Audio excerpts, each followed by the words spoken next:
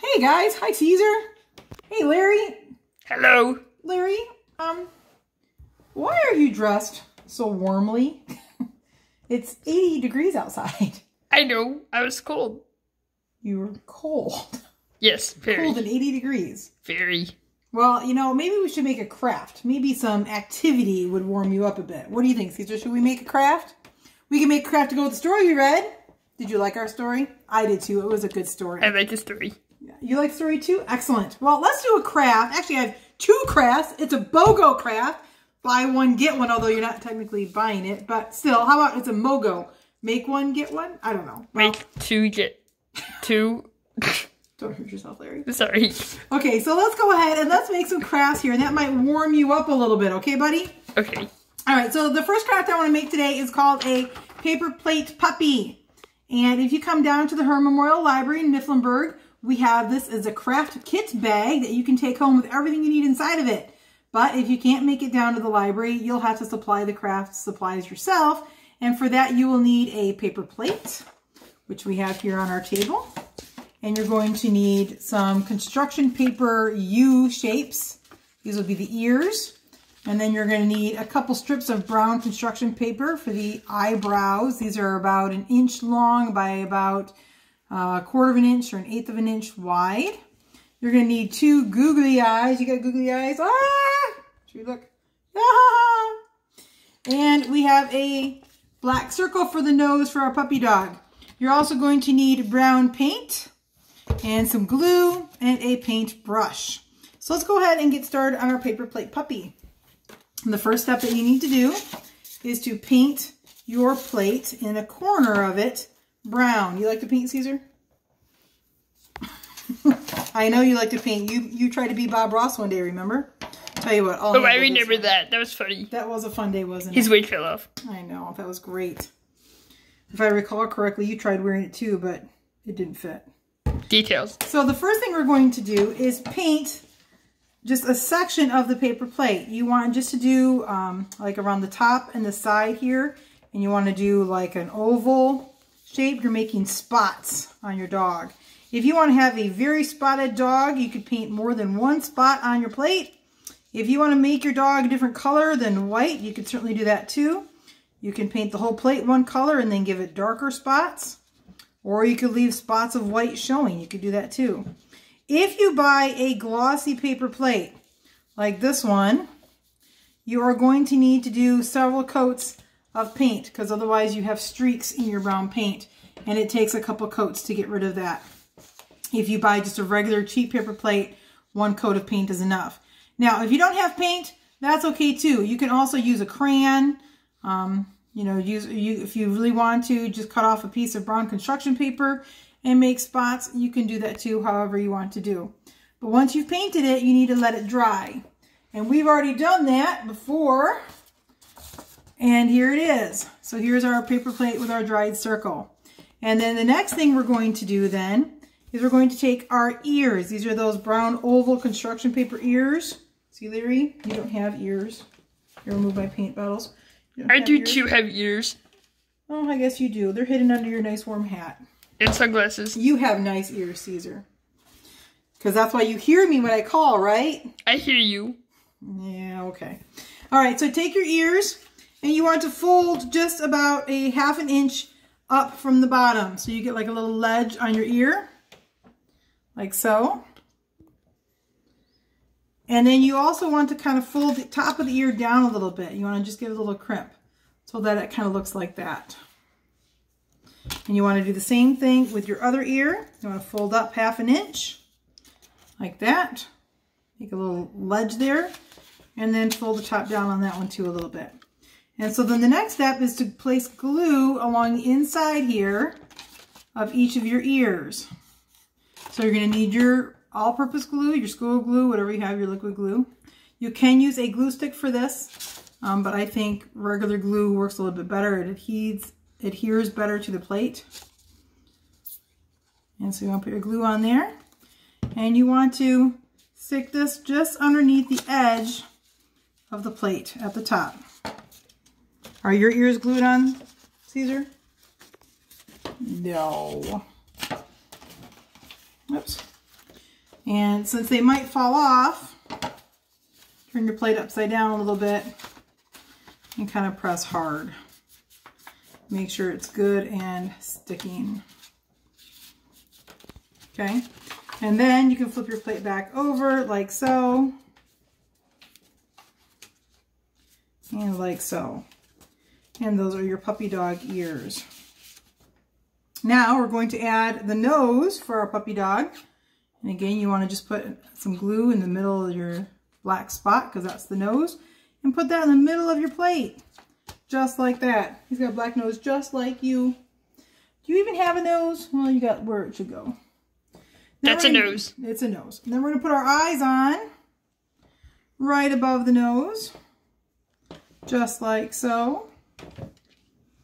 Now in our practice craft and in the craft that we provided you with super big eyes, because those are really cute. But when I came home from the library to make this craft, I forgot to bring the super big eyes. So I brought little regular eyes that I have in my craft bin at home.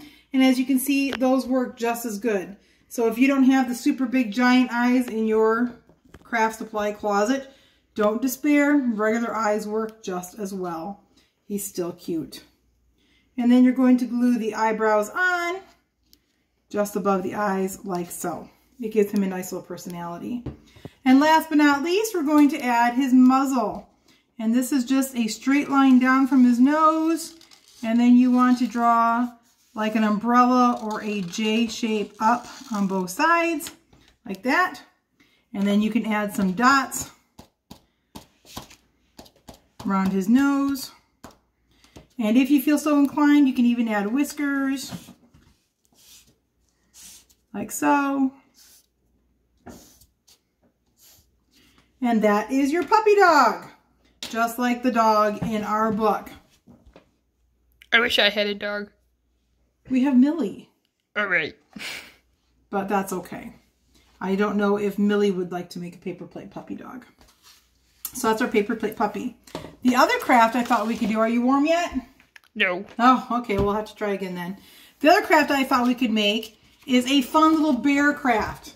This is what we call mixed media art. Do you know why we call it mixed media art, Larry? Any guesses? How about you, Caesar? Do you know? Why do we call it mixed media art? It's called mixed media because we use all kinds of different things to make our art. If you look, Caesar, we've got cotton balls for the clouds, and we've got construction paper for the grass, and the bear is actually made of painted paper. So we use all kinds of media, all types of forms to make it art. And so that's what we're going to do with our bear today. This craft is a little bit more challenging for younger kids. So if you've got preschoolers, they're either going to need a lot of help to make this craft, or maybe we should just stick with the paper plate puppy dog. But your older kids, this is a perfect craft for them to do on a day when they're bored, or it's rainy out, or maybe they've got their homework all done. This too is available at the Herb Memorial Library in a craft bag. It will come with a sheet of blue construction paper for your background. It will come with a sheet of white construction paper, because this is what you're going to need to make your bear. It will come with a strip of green construction paper. And if you aren't coming into the library and you want to make this on your own, you'll need to get regular green construction paper and just cut about an inch strip along the long side of the paper so that you have about an inch here. Your kit will also come with 2 cotton balls and 2 googly eyes, and last but not least, a template of bear parts to make the bear's body with. I know you're fascinated by that, aren't you, Caesar? So if you aren't coming to the library, this too is available online. If you go to, the website is mylittleme.com, and they have the template for the bear parts there. You can also just draw your own and make your own template if you prefer. So the first step to go ahead and make this is to actually make the bear. And this is the most complicated part. Your preschoolers will love doing this. There's 2 ways to do it. You can take your crayons. You want to get brown crayons and black crayons, and tan crayons and maybe some white crayons. And you want to tape them to the top of your paper here. And then with a blow dryer, you want to melt them so that all the melted colored wax drips down the paper. Now, we did a melted crayon craft months ago here, and I didn't really want to do that again, so I thought we could try an easier way, because not everybody wants to melt their Crayola box, and we can do it with paint. And this is just as fun. And what you want to do is you want to take your paint and you want to drop it in driblets all over your paper, like so. And I recommend you use brown and a little bit of yellow. It's going to be yellow out here. We're getting low on yellow, so it's getting harder. Oops, that was a lot. And I will take that paper. Thank you very much, Mr. Caesar.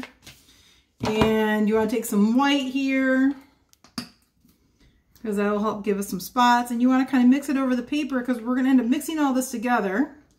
And then a little bit of black paint also, so we can get some contrasting colors. And we want to spring that. Now, for your preschoolers, maybe they would really like to use their fingers to mix all this paint together. And that is a lot of fun. I recommend that if you do that, though, you go ahead and wash your hands immediately, because this will make a big mess. Make sure you've also prepped your surface before you do this, because you want to paint clear to the edges of the paper. I'm going to use a paintbrush for this, and we are just going to stir all this lovely paint together and mix it around the edges of our paper. I'm actually going to move my blue paper out from underneath all this, because I don't want to stain that. And we're going to mix it, and you can see we get these lovely color combination designs, and you just want to spread it to the edges. You don't want to mix them too much, because then you lose some of that lovely color. And you want to make these colors fun, because each bear is going to be unique based on how much paint you've put on and where you've put it at. And you want to come around to the edges here and come over here. And then when it looks kind of like you think a bear fur color should look, get some of that yellow out. We don't need quite so much, otherwise you'll think your bear is sick. We don't want to make you sick, do we, Larry or Caesar? No, we don't. When you get it the color that you want, then you need to let it dry. And this is probably the hardest part, is letting it dry. And just let it dry. Sometimes you need to let it dry overnight. If you're in an absolute hurry, you can take another sheet of paper and plop it on top and then peel them back. And when you peel them back, you'll have 2 sheets of colored paper. That will dry faster, because the paint on here is fairly thick. So we're going to go ahead and move this. We're going to let that dry. Now I have a prepared one here that I did earlier, and this is one where we laid a sheet of paper on top of it and peeled it off, and you can see that lovely spread marks from where the paint separated, and it came in really to make nice colors and films. We used a little bit too much darker paint on this one, so when we make this bear, he will come out a little bit darker than what our sample one does. So then the next thing you need to do is to cut out your template. You want to cut out all the pieces, because what we're going to do is we're going to lay them on top of your paper. Now you could just do it just like this and then take the chance that whatever comes out is where it's at. But if you want to be more specific in your design, like if you want this to be on your head, you'd want to place the headpiece on there. And I have actually already cut out my pieces. And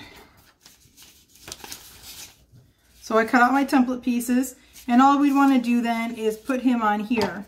Now you can put a piece of tape behind him if you want, or you can take a marker and trace them and let your child go ahead and cut these out. Make sure you're using safety scissors so the kids don't cut themselves or their hair or something they shouldn't be cutting. That's not always a great idea. And you want to cut out all these parts, and this is the time-consuming part, so caregivers might need to be helping kids out with some of this. But this is a good opportunity for kids to learn to follow a pattern and to cut and design. And remember, each bear doesn't have to be perfect and exact, because no 2 bears are alike, are they, Caesar? Nope, no 2 bears are alike. And so here is the head that we cut out of that, and that kind of a cool looking head. So we went ahead and I did this project earlier, and the other one I did, this is the color paint that we got on that one. Looks a little bit different from our head here. See, Caesar? So every bear will be different. And we went ahead and we cut out all of the pieces out of this other piece of paper that we had before we started our video. So we'll put this aside also. And now we can keep moving on with our project. The next step you want to do in this project is we're going to go ahead and make the grass. So you want to take your green strip of construction paper and we're going to fringe it. So I folded it in half and you just want to start cutting halfway down the paper in straight lines because we're going to make it grass. And you can cut it all the way down, and then when you get to the fold here, and you get that far, you want to open it up and then just cut in between the fold lines. And when you're all done, you'll have this lovely fringed piece of green construction paper. And then you want to lay it flat and you want to kind of pull the cut pieces towards you. It's okay if you bend a few. Grass is bent. It doesn't all sit nice and flat, and you want to just give it some 3D distance and some appearance to it so that it looks like this. See how it's all kind of bent up. And then on your blue sheet of paper here, now you have all your pieces, we're going to take our glue again and we're going to glue the back side of the grass onto our paper. Just like this. Because we have to have our bear sitting something, right?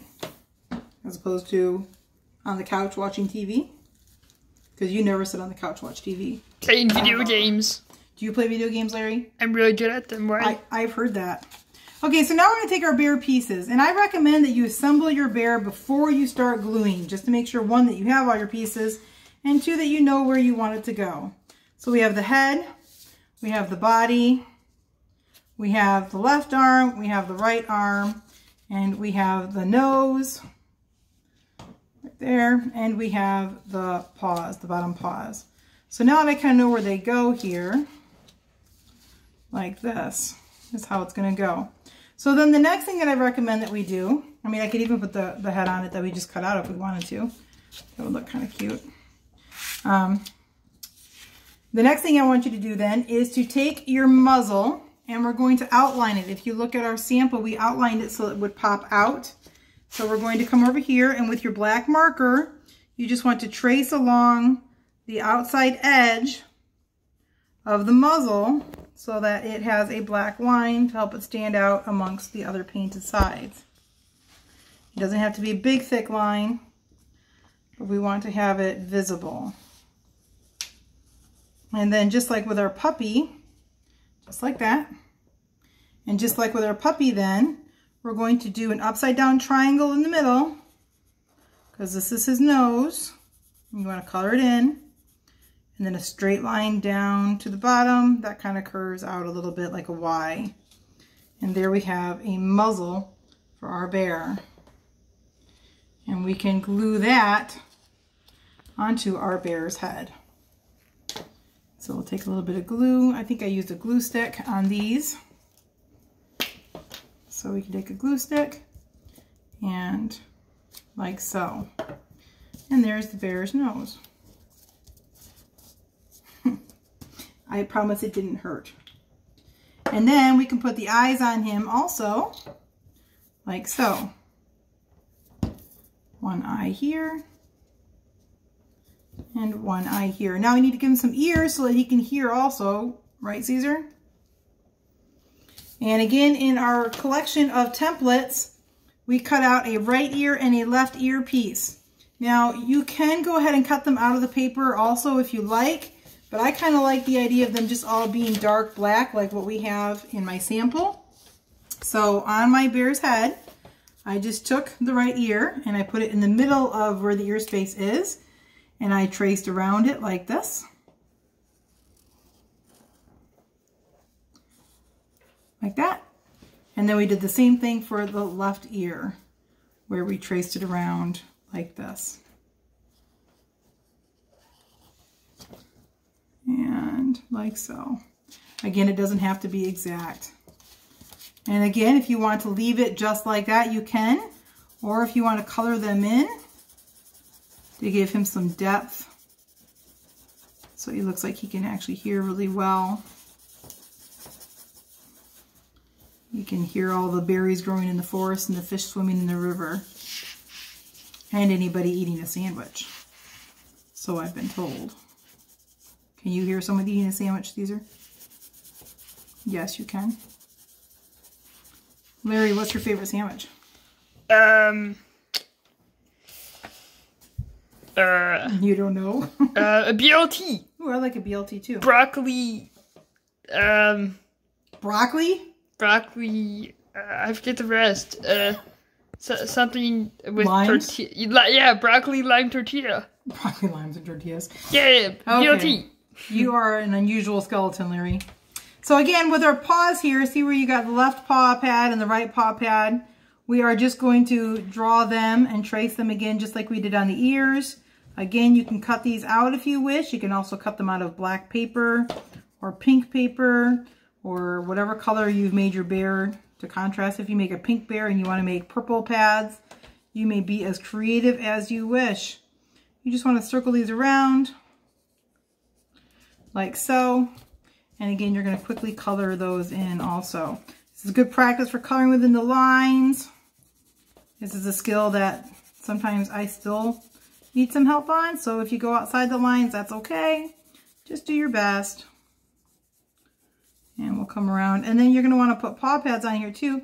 You can free draw these. They're just going to be giant circles above the bottom pad.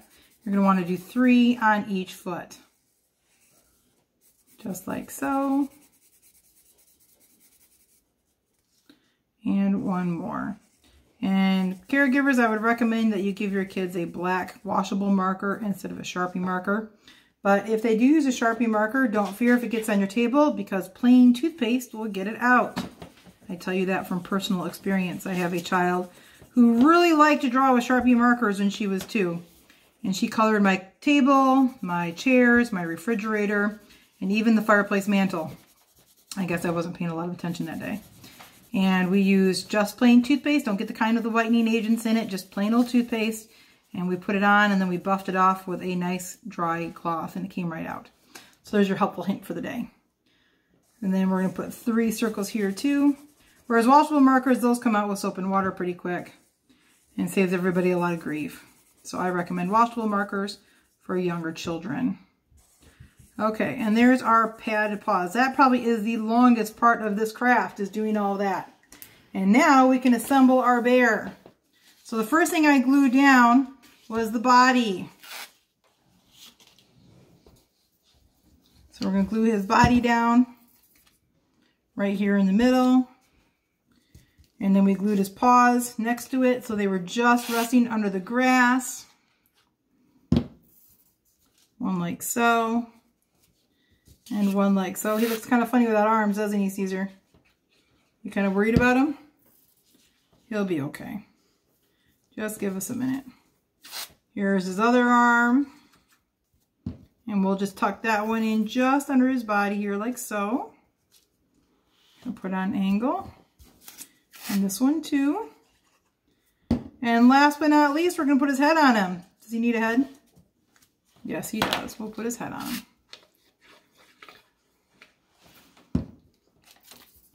His head will go on just like so. So now you have a bear sitting in the grass. And for our last thing to the craft here, we're going to give him some clouds in the sky. You want to take your cotton ball and you want to just very carefully and gently pull it apart. If you've got some glue on your fingers, you might have some cotton come off, and that's okay. And every cotton ball will separate just a little bit differently. But we want to give it the idea of a buoyant cloud. So you want to put glue on it. And then we want to put it in our sky. Can I have my cotton ball back, please? Please don't eat it. Caesar! Caesar! Nobody wants a soggy cotton ball. Thank you. And then we're going to stretch this one apart. And we'll make this into our cloud also. And that is how you make a mixed media art. So like I said, this one is a little bit more complicated than the puppy dog paper plate. But it turns out really cute. And it is worth the effort and the extra time and energy that you did putting into it. Don't you agree, Caesar? What do you think, Larry? I'm still cold. You're still cold. You're still cold? Really? I'm dying over here. I'm so hot now, I'm thinking about going for a swim. Oh, maybe you should go on a vacation. I think, though, that we need to come up with next week's craft. So we'll spend some time thinking about that. Do you have any ideas? What? Excuse me. What? What? What? What, we Larry? have something to tell you. What? We are going on vacation.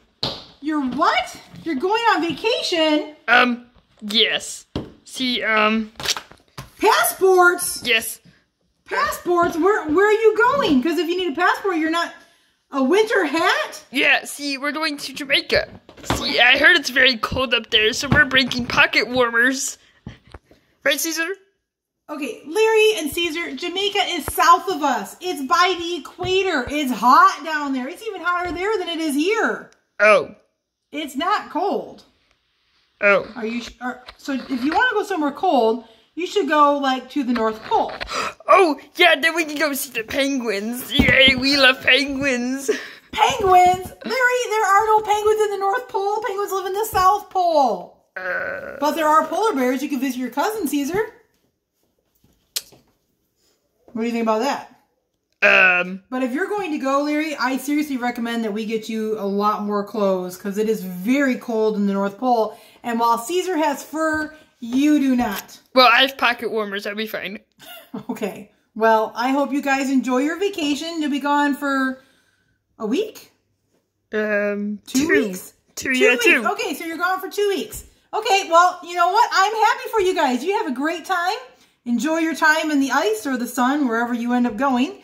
And we will see you back here in 2 weeks for more stories with Miss Corrie, right?